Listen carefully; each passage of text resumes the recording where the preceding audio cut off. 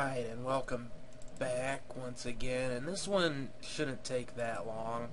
This is just going to be a basic beat, and yes, I did learn this actually from another tutorial, which was very good, but the name of it escapes me right offhand.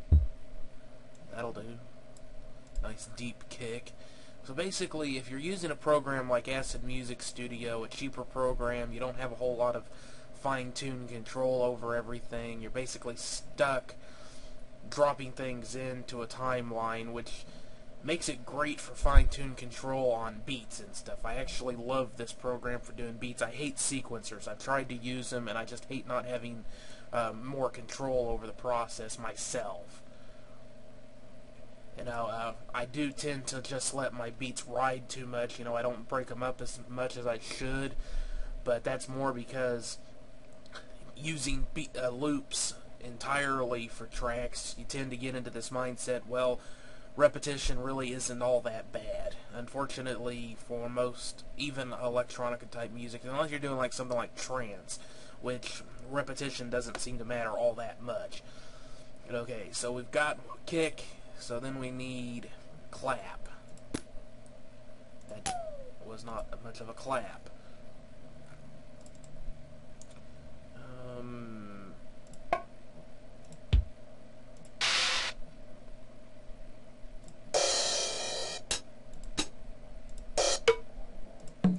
Feel the need for more cowbell.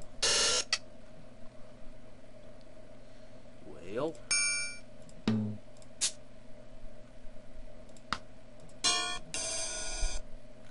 Let me find me a damn sample here. There we go, just a basic clap. This should be right. We want 140 beats per minute, by the way. And then sometimes I forget my placement here, but I believe it is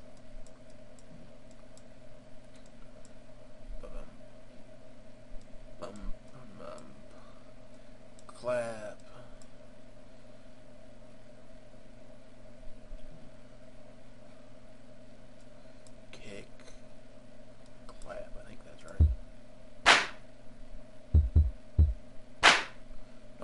Too far apart, I think. I'm usually pretty damn good at doing the beats. Unfortunately, sometimes I do forget, which is why that's why I have basses. And by that I don't mean basses as in like dubstep bass. I mean I have right there, and there, then there.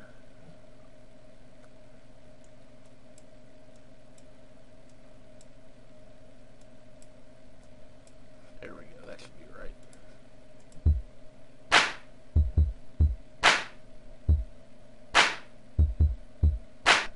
There we go. You know, sometimes I lose the placement in my head where it should be, so I just have this as a bass I made, and all I have to do, you know, because I know that the larger sound waves are the bass and the smaller ones right here are the claps, and then there's hi-hats and stuff in there. So now I have that placed correctly. Now how you do your claps can depend on how you want to do it.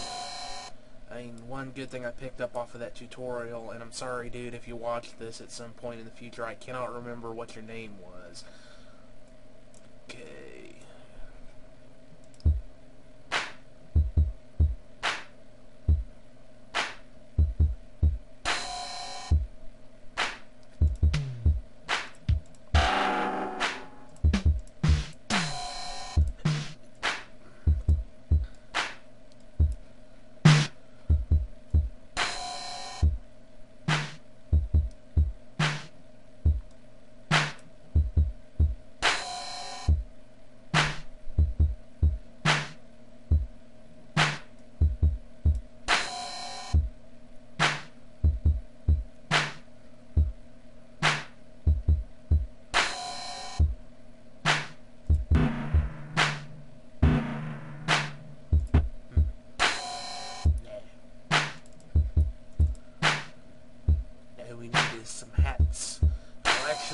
next thing we need, yeah, I'd go with the open hi-hat.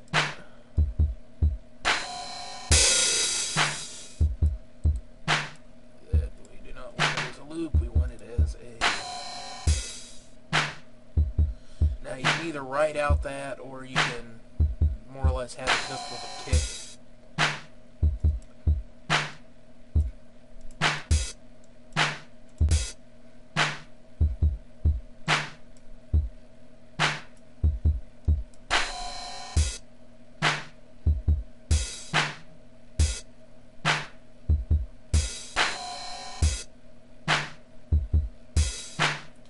There's tons of variations on this sort of thing that you can work with.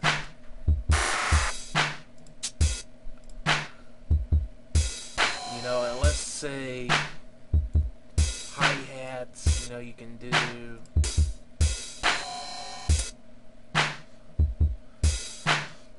And a simple way to do it would be like a trio right after you're open.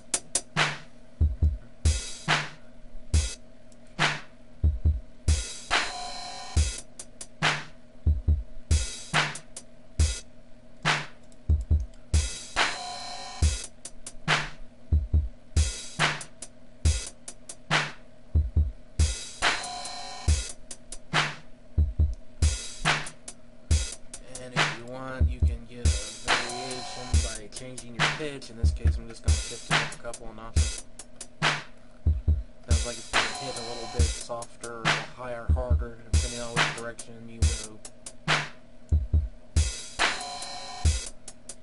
And we can also do something like put this in softly and spam it.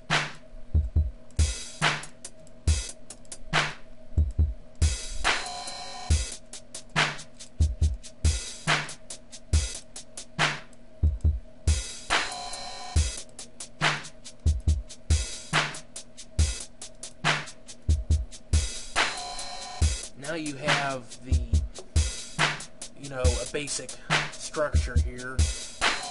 Now we can go ahead and throw in some accents.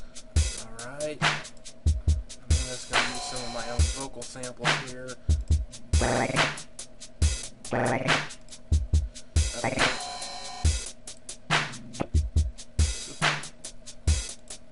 It is a one shot.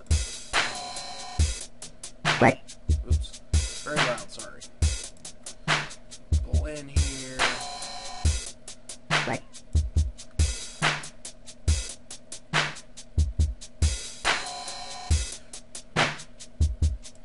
And maybe we can do something like bang bang. Put it in right before the clap so we get bang bang clap.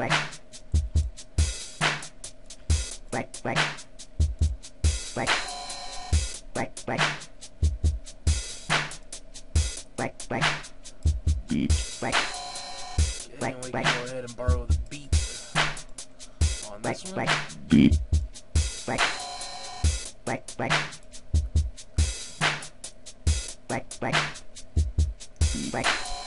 It's too low.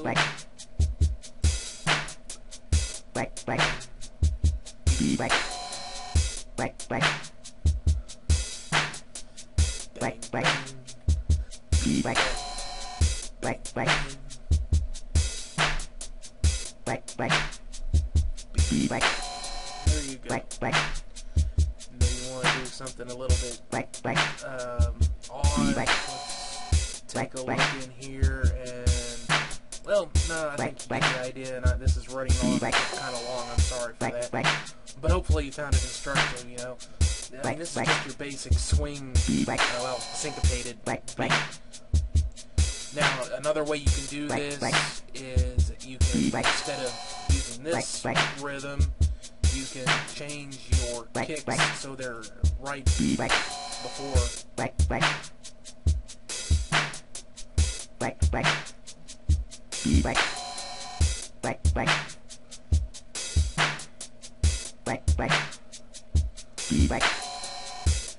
Now move the hi-hat on that.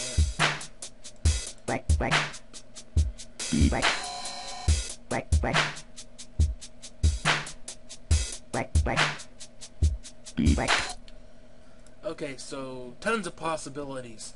You know, variations on a theme, obviously, but tons and tons of possibilities. You know, and here's my other little trick for doing my beats.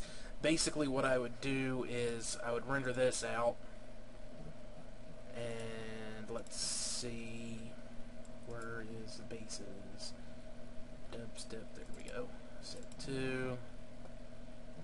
Basically, I'll make I don't want it in there necessarily. New folder. Set 3. Open it up. Drums bass 3. Okay, we don't need that because we've got it in a new folder, and we just call this drums bass. And of course, you want to save as a WAV file, unless for some reason you don't want to use WAV. Okay, and then basically what you do is, using the mute here, okay, I would go ahead and mute out everything but my drums and claps. Okay, and then render as kick and clap works. Okay, and then maybe take out the claps and just do the kicks. Okay, render as kicks, and get a variation, you know, different variations on all of the different drums, and this is a way you can break it up. Okay, so I'll go ahead and stop this video. I'm going to continue to render out a few more versions of this, and then I'll show you what I mean by breaking it up, you know, your placement and everything. Okay, although I will show you one thing you can do. A lot of dubstep tends to have a strong lead in, so something you might want to do is an actual 4 to the floor kick beat at some point. Bum, bum, bum, bum, bum.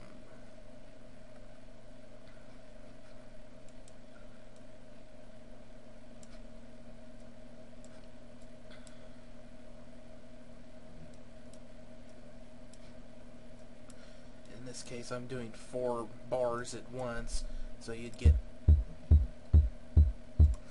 you know, you're increasing the speed on those kicks, so you'd have something as a lead in or out.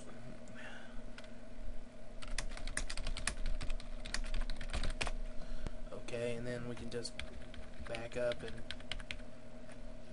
put it back where it was. Okay, so like I said, I'm at 13 minutes, over 13 minutes now, so I'm sorry for dragging this on for you so much, but like I said, hopefully you learned something. This is Ryan Acidheads Murphy. That's acidheads.com. Acid spelled normally, A-C-I-D, and then H-E-D-Z. Acidheads. Okay, and I am on SoundCloud now. That's SoundCloud/Acidheads. So, thanks for watching, and I'll see you on the next one, and like I said, that's going to be arrangement, more or less. So, thanks for watching once again. I tend to repeat that a lot for some reason, and see you in the next one. Bye.